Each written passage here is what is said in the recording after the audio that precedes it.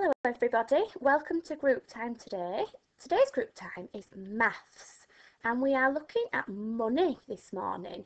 So just before we do our activity, I would like you to talk to your grown-up about what you already know about money. Have a look and see if there's any money in your house and have a talk with your grown-up about what the value of the coins are that you might have in your house. So just pause that now and have a little talk about what you already know about money. Welcome back, some really good talking then. It's great to see that some of you have actually got some coins in your homes for you to use for your maths work today. So today we are focusing on this coin here. This is a 1 penny coin and it means it's 1p. It represents the number 1. So if you go to a penny shop, you could often buy some sweeties from penny shops and you might buy 1 sweetie and pay with a 1 pence piece. Okay, so the number, this penny here is a circle and it's got the number 1 on it, and then across the top it says 1 penny. So just again for me, pause this video and see if you can find a 1 penny piece in your house. Okay, off you go. Fantastic, well done to those children who found a 1 penny piece. Now it's not often that we actually have 1 penny pieces, is it? So you might have had to look really hard to find one in your house. So this is 1 penny and it equals 1. So when we're using this penny to do some counting, it's really easy for us because we're just counting in ones.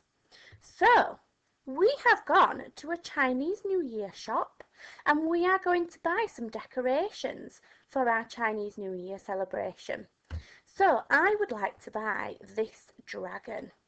And this dragon has got a price tag on it. It tells me how much money I will need to buy the dragon. So this dragon costs 3p. It costs 3 pennies. So how many coins do I need to pay 3p? That's right, I do. I need 3 pennies to make 3p. So can you count with me? 1, 2, 3. Is that 3p? Yes, it is. So I'm going to write the number 3. And then I'm going to do a letter. And this letter is a p, p, p. And it stands for pence. So I know that that is 3 pence. I've had to use 3 1 pence pieces. Okay. Now then, I'd also like to buy some of these fortune cookies. These fortune cookies cost 1p each. But I don't want 1 fortune cookie. I want 2 fortune cookies. So how many coins do I need if I want 2 fortune cookies? They are 1p each. So I have to do a little working out here. I have to add 1 and 1 together. So on your hands, can you lift up 1 finger? Show me 1 finger. And then on your other hand, show me 1 finger on that one. Now look at your fingers. You've got 1 finger on one hand, 1 finger on the other hand. How many fingers altogether? That's right, we've got 2. And you can see here on the price tag, it says 2p. So if the cost of these cookies is 2p, how many coins do I need to use? 2, fantastic.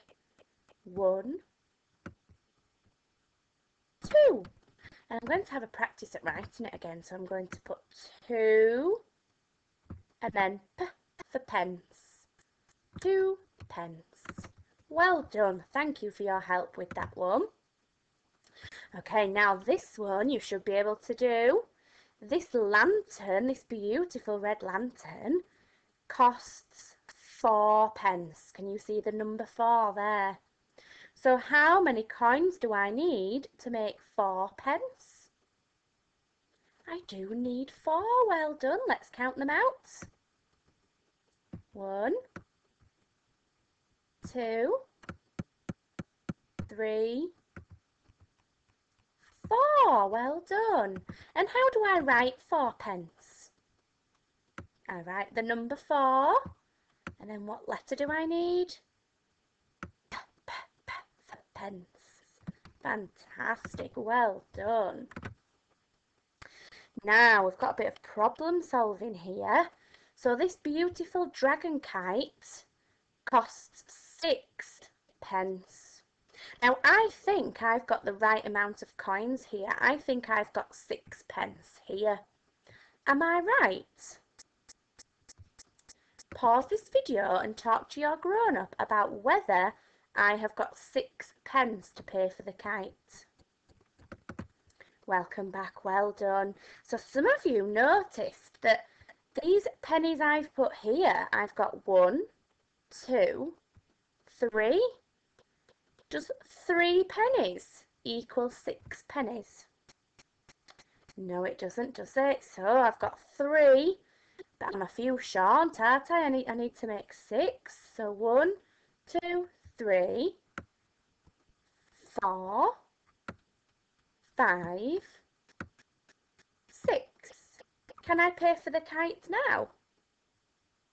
Yes, I can, because I have got 6 pennies. Fantastic. Okay, now, the cookies that we bought earlier, they cost 2pence, didn't they? And the lantern cost 4pence.